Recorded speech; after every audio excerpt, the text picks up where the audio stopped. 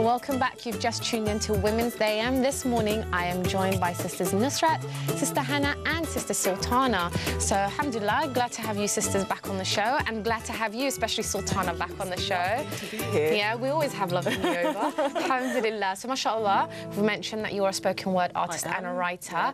And we wanted to know, what was the reception that you've gotten, especially from the men, in terms of how you use your voice? What's the sort of reactions? Well, after the whole your voice is aura thing, and I'm not singing, so thank God for that. Thank God for everyone that I'm not singing. But, you know, alhamdulillah, really positive. I have to say that in the activist kind of circles that I've been in, Muslim men and non-Muslim men have been nothing but chivalrous and honourable, and they're very supportive. A lot of them are very supportive. I've had one or two situations where, you know, it hasn't been too great, but I generally found that people respond really, really well to women in the spoken word field or writers, because there's such a lack of kind of cohesion with regards to that. So there are lots of Muslim women writers out there, especially from, like, you know, the West, but they don't seem to have kind of a unity amongst them. We don't get to see each other that much.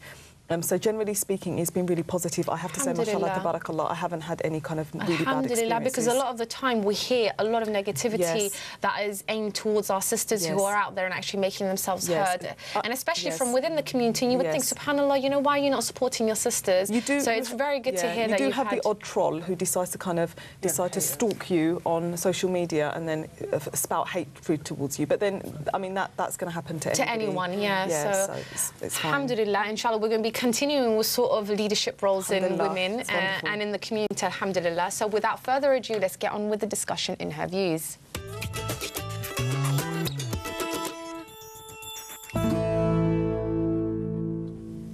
Muslim women in leadership is something that arouses the interests of Muslim and non-Muslims alike, as many see the two as being mutually exclusive. This way of thinking is made even more present with the media portrayals of Muslim women as submissive, with her role only being confined to the home, a narrative perpetuated by the cultural understanding that some people have regarding the role of Muslim women. But is that the case, and what does Islam have to say regarding the role of leadership and Muslim women? Well, remember, this is a live discussion, so please do share your comments and questions on this topic. The number is on your screens now, or you can tweet us at Islam Channel, #WAM15. So, Sister Sultan, I'm going to come to you first. When we refer to Muslim women and leadership, what do we actually mean by that? Okay, so it depends on the definition that you have of leadership. So if we are taking a very narrow definition of leadership, as in ruling a nation, then, you know, we could give the hadith about how a woman, you know, no nation will prosper if a woman rules her. And I think that that definition is narrow, and it doesn't take into consideration what the question is actually asking you. The question is asking you something far deeper and far more varied and wide. So when we talk about leadership, we would say that any position in a society or community over her, you know, the people that she lives with, the people that she's surrounded by, where she is a figure, where people recognise her role in that community, where people recognise her worth in that community, where people recognise what she does for the community, what she does for the society. And if we're talking about that definition of leadership, then that's the definition that I think most of us would probably agree upon, and it's something that it needs discussion, it needs a deep discussion, because we have such kind of I think fear, restricted and fear to discuss this topic, fear to almost ask the question that what can a Muslim woman become, what is her potential, what are her talents, what are the gifts that God has given her that she can kind of, you know, further and offer to the community. And that's something that we are kind of stuck in a particular place at even now, and we really struggle with. So that's, you know, that's leadership is so integral to that, and that's why it needs a discussion. I think because when people tend to think of leadership roles, they tend to think of maybe, you know, a head of state or something like that, and they don't think that actually, you know, leadership can come from, you know, any sort of background, any sort of aspect. I mean, Sister Nusrat, would you like to elaborate on a little bit? It's true. The definition of leadership has generally been something that has been very constricted, because when we think of it, we do think of head of state, a senator, a governor, which actually, even though that is an example of leadership, it's not the only example. We find that leadership with regard to women, or even generally anyone, can even be in a position where you are a figure. So whether you're at school and you are a prefect, you have a duty to ensure that the needs of your fellow classmates are being met. At home, you are the older sibling. You have a duty to also ensure that your younger sibling is following your footsteps. You are a mother, particularly in the changing structures of families that we have in the West. Even when you are a single parent, you have a duty to ensure that your child is being brought up in a proper way. And if you are a Muslim woman, you actually have to ensure that your child is being brought up a proper way and in accordance with Islam and the deen being implemented. So we see that leadership comes in various forms, and it's not just related to one. That's essentially it. Yeah, subhanAllah, because, you know, we, like you said, we're very restricted in the way that we view the term leadership and what that actually means. But, Sister Hannah, what examples do we have, you know, of Muslim women, both historically and current day, of women in leadership roles? Yeah, I think taking that broader definition that we've been discussing of leadership, you find that Islamic history is littered with Muslim women who were leaders in their respective fields, leading political, economic and social initiatives. Obviously, the first one that comes to everybody's mind is Khadija radiallahu anha, you know, the wife of Muhammad sallallahu alaihi wasallam, who was a businesswoman who employed Muhammad sallallahu alaihi wasallam and many other men to go and trade on her behalf and travel and carry out transactions. We know of Aisha radiallahu anha, you know, who was, you know, subhanAllah, one of the greatest scholars Islam has ever seen, who taught men and women, Amara, and the Prophet's granddaughter, Zainab radiallahu anha, both of them were very proficient on the battlefield, you know, militarily, perhaps something that perhaps is not always associated with Muslim women directly. We have al-Darda, who was a prominent jurist, and even then later on throughout Islamic history, you have Lubna of Cordoba. She was a mathematician, she was responsible for the Royal Library as well. She was a secretary during the Umayyad Khilafah. You have the wife Zubaydah of Harun al-Rashid, and you know, she instigated many water like sort of infrastructure around Mecca, some of which still remains today. And even today, you know, if you just take a simple Google search to see Muslim women who are, you know, progressing in every field, you know, in the world, but perhaps to a lesser degree than we've seen in the past due to the socio-economic conditions that many of them, especially in the Muslim world, live under. You know, subhanAllah, you know, we hear of these examples that you've given, and it's really wonderful examples. And the thing is that sometimes we look further back into our history and recognise that, yes, you know, we have women who've achieved so much, but we don't actually look at the women that we have within a sort of the context of today and within our community and appreciate what they do. Because, you know, we do have a lot of women who are doctors, nurses, lawyers, teachers, so many Muslim women who are in so many, you know, in varying fields of professions, and yet we don't give them that due respect as well. We don't see them as being leaders and as being pioneers of, you know, said fields. So it's kind of a shame that we don't give, you know, we don't look at them in the same way. I mean, Sister Sultana, I mean, discussing sort of our past and present. I think there's a problem, and the reason I think that exists is because we like to glorify a time in the past, but we like to, you know, relegate these women into the history books without really knowing the psychology of these women. For you to go into any respective field, whether it was these women, whether it was all the other women, thousands upon thousands of examples who were jurists, thinkers, polymaths. I mean, Lubna of Cordoba wasn't just a mathematician, she was a polymath, so she was excellent at everything. There's a thinking that goes behind that. There's a process, there's a psychological process, which means that you are given agency and space to pursue your dream, to pursue your gift, to pursue a talent, to be the best version of yourself. Why do we not allow or praise or honour women now? Because we don't allow that psychological process to take place now. We don't allow women, we don't honour them, we don't let them to pursue their dream, we don't allow them to honour their gifts and their talents. Because, again, I think the Islam that we've fallen into is an Islam of do's and don'ts. So we're not really interested in the process that people have to go through. And I think for women, they go through a very suffocating set of parameters upon which they can kind of practice Islam. And that doesn't just come from within Islam, but I think even just, you know, our history and our culture and our politics that has happened to us has caused that to occur. We've lost that sense of excellence that we have, you know, that sincerity, that striving and working hard. And I think we've kind of lost the fact that it is part and parcel of what Islam teaches is to be excellent in everything that you do. We don't see that nowadays. Yeah, I think, you know, we need to approach always education and striving and achievement as part of you know, implementing Islam an obligation, but also something that the Islamic system as a whole encourages in not just one aspect of life, but in multiple aspects of life.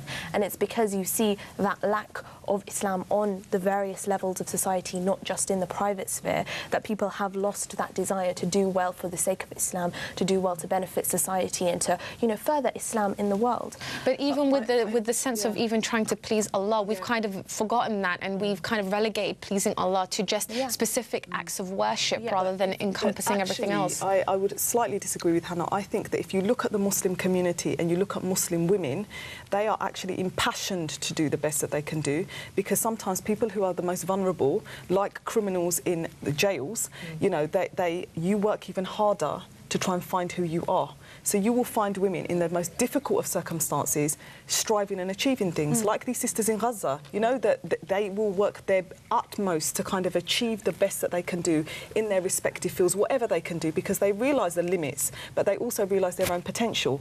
And that, to me, is, you know, very, very hopeful. That shows a real sense that Muslim women are following in the footsteps of all these women that we talked about in the past. No, definitely. You know, and that also shows that, you know, emotionally, there's great levels of emotional intelligence out there in amongst Muslim women to do that under very difficult circumstances. Yeah, I think the Ummah 100% has the potential, but often then the broader discussion is often about the structures, whether in society or on the levels of whatever field that they're going to go into, that always puts obstacles in their way for them to truly make progression in their careers.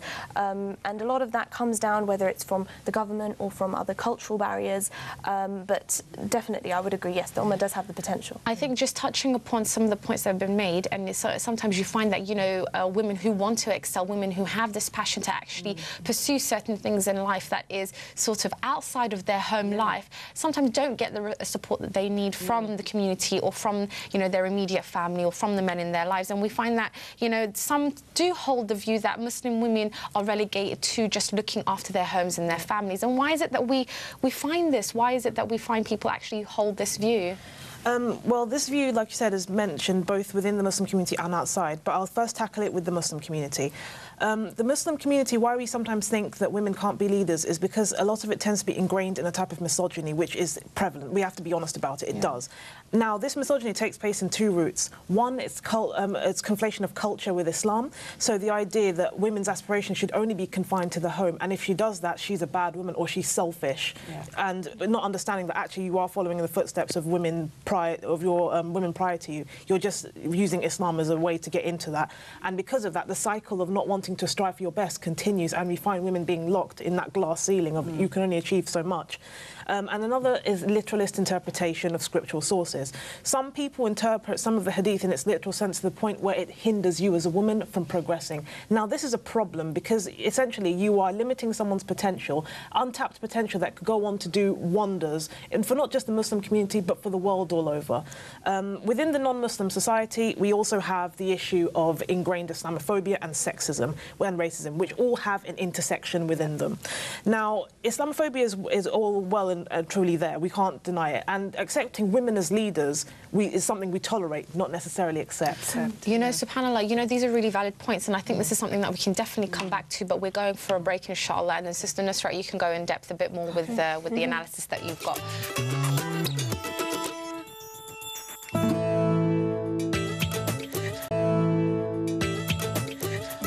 Assalamu alaikum and welcome back to Women's AM. This morning I'm joined by Sister Nusrat, Sister Hannah and Sister Sultana to continue our discussion on Muslim women and leadership roles. And remember, if you have anything to add to this conversation, please do call in. The number is on your screens now. Or you can tweet us at Islam Channel #WAM. So Nusrat, before we went on the break, you started talking to us about, you know, the different sort of reasons why you find people actually don't feel that women can engage in leadership roles within the community, and I think you kind of talked about the broader picture here. Yes, there is a broader picture. I mentioned about how whenever we see women as leaders, we only tolerate it but not accept it, and that's even within the wider society that we live in, where we're just tolerating, not accepting women as leaders. And now, when you put an ethnic face, a hijab and an ethnic name into the mix, it has this kind of passive-aggressive backlash. How can she be a leader? And when we do see women of colour that are Muslim women being leaders, oh, it's seen seen as some revolutionary act. She's going against her culture, which, no, effectively, she's just following the examples of the Sahabiyat and other women who made a difference. Now, you're probably going to wonder now, where does this thinking come from? It comes from a colonial mindset, really. This idea, and this glass ceiling, the idea that how can you, as a woman of colour who is a Muslim, rule over me? The kind of white supremacist structure, essentially. How can you actually be a leader? I should be leading over you. Now, when you have all of these structures combined with the Islamic, combined with cultural attitudes such as literal interpretation and cultural conflation, you now have all these four obstacles working against you to be a leader. And you find in your bid to do that, while some people do succeed, a lot of people in the end end up falling by the wayside. You know, that kind of reminds me when you said the sort of all these levels of reasons why you don't particularly, people don't want to acknowledge women who are in leadership roles, especially if they are Muslim and covered. I think it goes against the narrative of what people like to portray, especially when we look at sort of the media attention that Muslim gets. You know, it's always, you know, the downtrodden, the poor, oppressed Muslim woman who's made to cover head to toe, who hasn't got a voice, is probably not educated. And when you have women who actually go against that narrative, no one wants to acknowledge that. Well, look at the media furore about Nadia from the Great British Bake Off. Boo Boo can bake. So yeah, girl can bake, and she's got a hijab on her head, and she makes facial expressions. Wow, you know, so there's this kind of like dehumanising of the Muslim woman, so that when she is a figure, a personality, somebody, and she can bake a cake, it's considered a huge, big deal.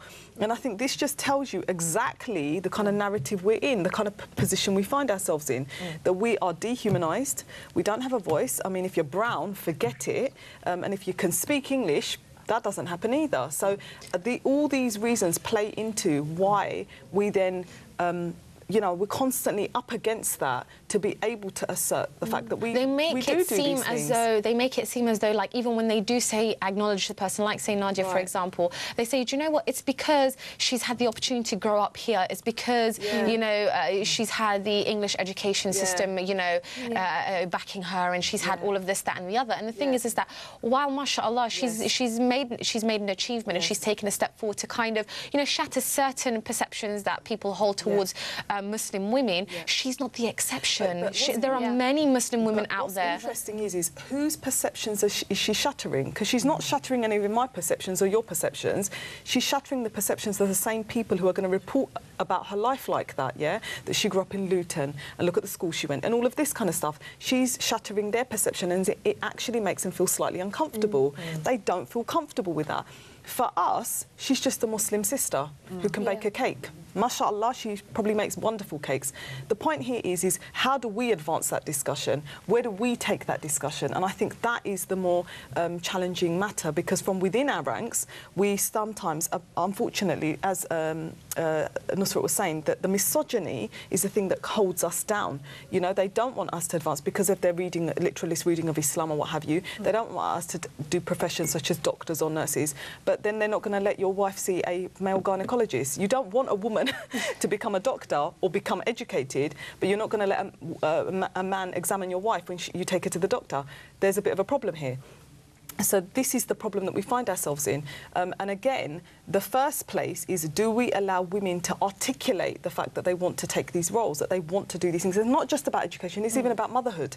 It's about all of those kind of fields that, you know, that they want to be kind of conscious parents, they want to do the best for their children, they want to have dreams and aspirations for their children, and they want to kind of do that. And I think that this is the problem that we start with. Do we allow Muslim women to have voice as leaders? Can they speak in the voices of leadership? No. I think it starts from within the home. I think you find that a lot of people who, mashallah, who excel, who happen to be Muslim, come from families who are very, very supportive of them, families who actually push them to do their best. And sometimes that we find that sometimes, you know, people who have faced adversity from the community tend to be the strongest of people, and we don't tend to acknowledge that.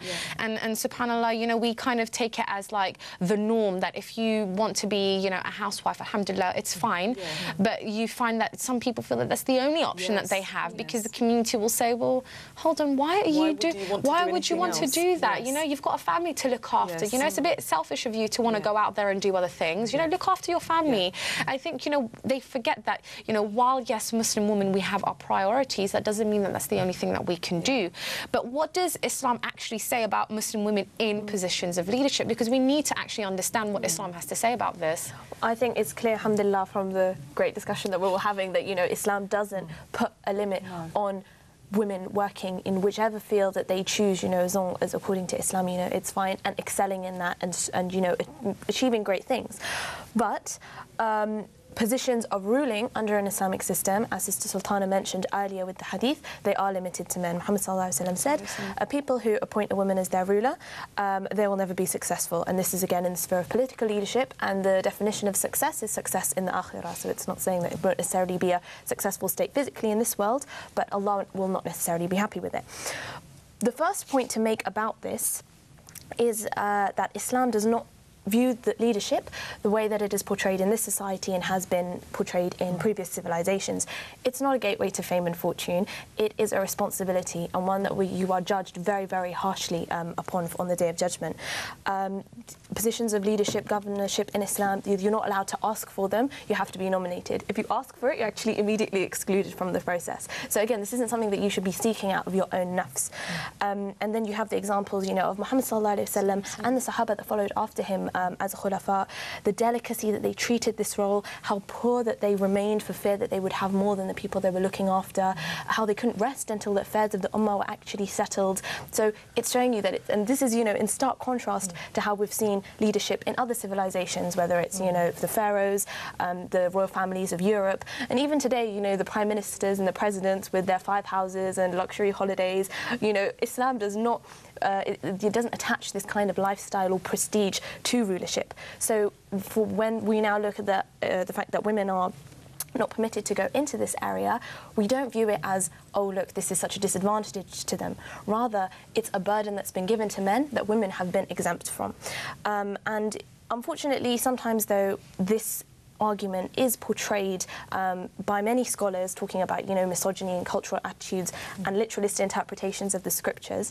By many scholars, especially those perhaps from Saudi Arabian ministries, just a quick search on the internet will tell you, they try and attribute this to, you know, women's lack of intelligence or the fact that they're supposedly, you know, weak in character. But Islam encourages, and, you know, it makes it an obligation upon women to be active in the political sphere in various other roles. It's a much greater discussion that can be covered today, but it's important, this argument is used a lot in the media, so it's important that we as Muslim women know the reality behind it in order to explain it. You know, subhanAllah, it's one of those things that we attach certain sort of feelings towards certain roles, and we don't actually tend to, like you said, it's a massive undertaking, a massive responsibility that Allah has kind of saved us from, and we should think, you know, alhamdulillah, I don't have to do something as big as this. And we know that Umar ibn al-Khattab, he used to walk around looking for people to make sure that no one's going without, because he was so in fear of what he would have to account for in the Day of Judgment. So I think alhamdulillah. But what message can we, you know, or advice or tips can we give to young women and girls who are watching today, who actually want to take an active role in doing things that maybe a lot of people might feel uncomfortable with, Sister Sultana? I think the first thing is to actually have those discussions as to why we feel so uncomfortable with it. Where does the root of that lay?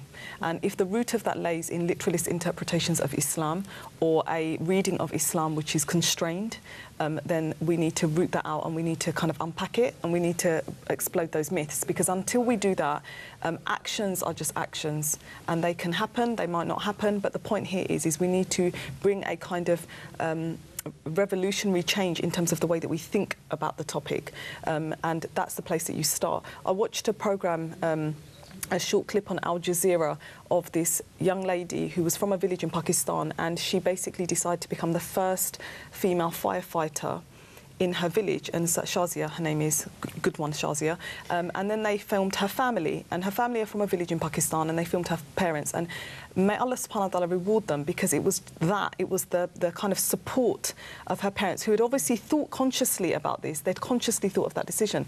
So is education always the, you know, the marker of whether or not you can have these discussions? No, it's just to do with whether or not we're truthful about what women can and can't achieve. And I think, and if we were really honest with ourselves, what is the fear fear that we have if women achieve these things in our societies? What is the fear? Why do we attach so much fear to that? Because we attach fear because we are reacting to the liberal standard of if we allow our women to do these things, they're going to run amok. Yeah. And that's where it, in essence, comes from. That's absolutely true, and I agree with you there. And alhamdulillah, we have a caller on the line. We have Sister Tabassum on the line. Assalamu alaikum, sister. Walaikum salam. Sister, I just wanted to say women will find setbacks, obstacles, challenges, and all around the world, and be actively oppressed at times. And ethnic minority women can more or less, timetable that in and expect it. The focus is to be, focus on being the best at what you do, excelling at it, and being very strong and seeking guidance from Allah subhanahu wa ta'ala. Absolutely. And, seeking support from like-minded sisters. And sometimes communities will let you down too. But don't let that dishearten you. I think, mashallah, the sister's got a really positive message there. Excel in what you're doing. Surround yourself with people who support you and kind of ignore that negativity. She said something very important. She said like-minded people. SubhanAllah. That's absolutely. very important. Absolutely. Very important. Well, the spirit either. Exactly. Jazakallah khair for that, sisters. While some Muslims may still adhere to the cultural understanding of the role of women in positions of leadership, Islam has given a woman honour in ensuring that in whatever she does, she assumes her position in a way that doesn't compromise her Islamic beliefs, but also allows her to excel under the banner of Islam. It's been a really informative discussion, but if you've missed any of it today's show, you can catch a repeat tonight at 11 p.m. or you can catch up with the highlights from this week at Sunday 3 p.m. Inshallah, we'll leave you with that, but do stay tuned, as after the break we'll be back with our third segment. Assalamu alaikum.